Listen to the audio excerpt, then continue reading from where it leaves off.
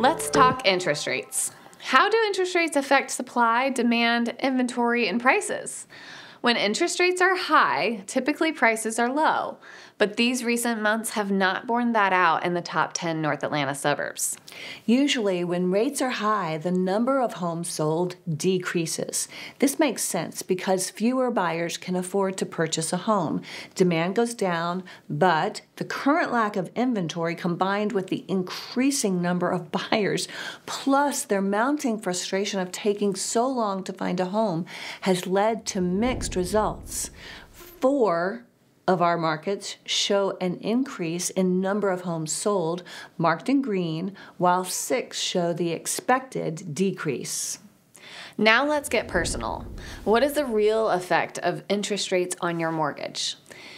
If you bought a $500,000 house in April 2024 at a 7.52% interest rate, your monthly payment was about $3,500.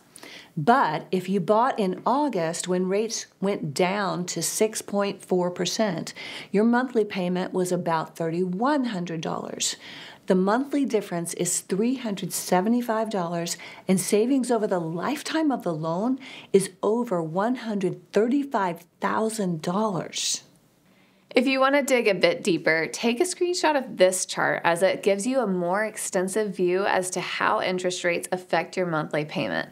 The difference on the same $500,000 house between an interest rate of 6 and 8% is $671 per month, or $242,000 over the life of the loan. But what these charts don't show is how much house you get for $500,000, because when rates go down, prices go up, and therefore you get less house for your money. Buyers who can afford to buy before rates go down this fall may score a double jackpot by getting the most house for the best price and still be able to take advantage of future lower interest rates thanks to the free refinance option offered by our recommended lenders.